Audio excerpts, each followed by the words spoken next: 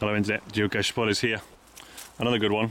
I don't know if you can spot it, can you? I spotted this one straight away, but the name of the cache did give me a little clue.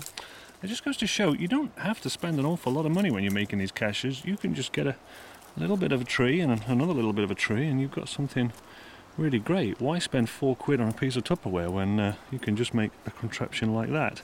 Tiny little logbook in there that you have to sign to prove you've been here. That is the geocache right there. Difficulty 4-1, but I must have my caching eyes on today because I got it right away. As usual, you can subscribe to my videos by clicking the little button up there. When you do, you'll be notified of when I make another video like this, and if you leave me a comment below, I'd appreciate it. Thanks for listening.